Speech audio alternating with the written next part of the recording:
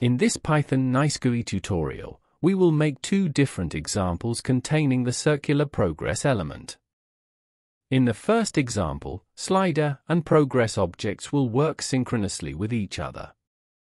At each slider step, an appropriate visual will be displayed on the screen. In the second example, the circular progress element can be used as a button. Each time the button is clicked, an image will be displayed on the screen. In the video, I will show step by step how to make applications. To support us, you can subscribe to the YouTube channel and like the video. First, I will create a slider element. I am creating a variable. I send minute, max, step and value values to the slider function. I save the code file and run it. You can go to this address using any browser.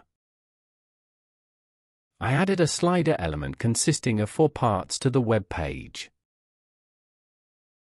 Now I will add a circular progress object. I want slider and progress objects to work synchronously. I send the slider element to the bind value from function. I am saving the code file. Slider and progress objects work synchronously with each other. I want the appropriate image to be displayed on the screen according to the values of the slider and progress objects. To do this, I will define a function using the onChange property in the slider function. For now, I'm creating the function with pass. I will create an image element. I am creating a variable. I'm sending the football image to the function. I set the size using the class's function. I will use these images in the application. You can download the images from the GitHub link in the description of the video. I added the football image to the website. Let's start editing the function. If the slider value is less than or equal to 0.25, I will show the football image in the image object. I can set the image of the object using the setSource function. I am saving the code file. It works as I want.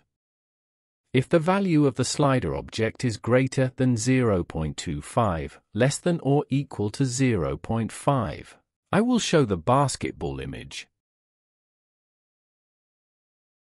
I am saving the code file. The application works as I want. I define within tennis. I am saving the code file. The application works as I want. Finally, I define an if query in hockey. I am saving the code file.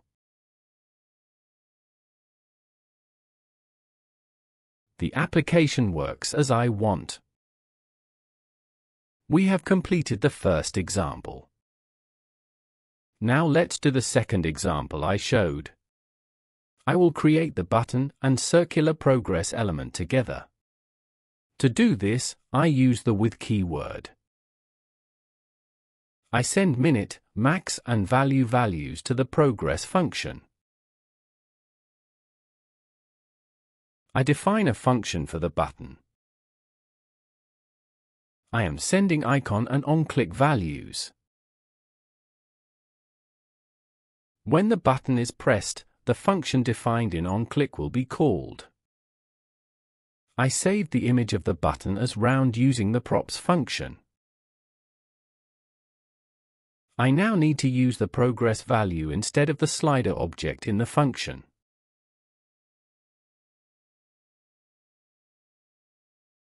I am saving the code file. The program does not work as I want. I should increase the value of the progress object in the function by 0.25. I am making the necessary arrangements. I am saving the code file. Each time the button is clicked, the progress value increases and appropriate images are displayed. I do not want the progress value to appear. Let's fix this. I set the show value to false. I am saving the code file. Each time the button is clicked, the progress value increases and appropriate images are displayed. In this video, we learned how to use the circular progress element. To support us, you can subscribe to the YouTube channel and like the video.